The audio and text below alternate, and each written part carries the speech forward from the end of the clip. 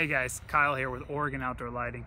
Really excited to walk you through today's project. We're going to be walking through this modern farmhouse style. It's one of the more popular styles in the Northwest, and really excited to show you guys everything we did on this house. First place we're going to start is talk about how we kind of approach the driveway. So on a longer driveway like this, we don't like to do a bunch of path lights. Two reasons is one, it kind of clutters the look quite a bit during the day, and we just don't like that kind of fixture look going up each side. So we actually requested that the client plant trees on each side of the driveway, which they did here for us.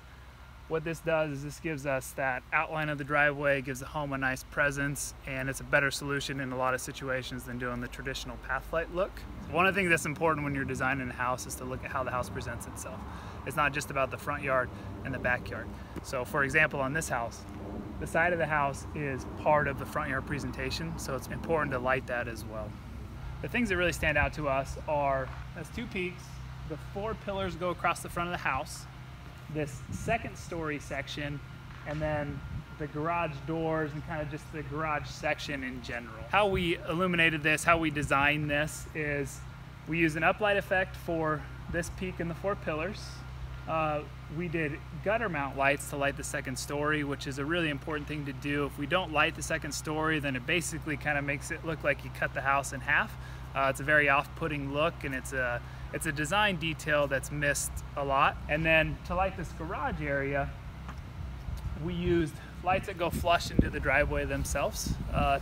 It's the best approach in this situation because this garage has really dominant, large wall sconces, and so if we were going to put lights underneath the wall sconces, it would create weird shadows on the house. So we actually did the lights centered on the garage doors themselves. This gives us the added detail of the garage door and then allows us to illuminate the peak as well. So on a big open backyard like this, what we like to do is we basically just like to show the perimeter. So this backyard has really established, dominant evergreen trees, and we took a really simple design approach. We just did them around the perimeter of the yard. It really kind of extends the house and creates that outdoor room feel when you do a whole perimeter. But this is a very active family. We got dogs, we got kids, so we wanted to keep the lighting as minimal as we could, but still give them a high impact.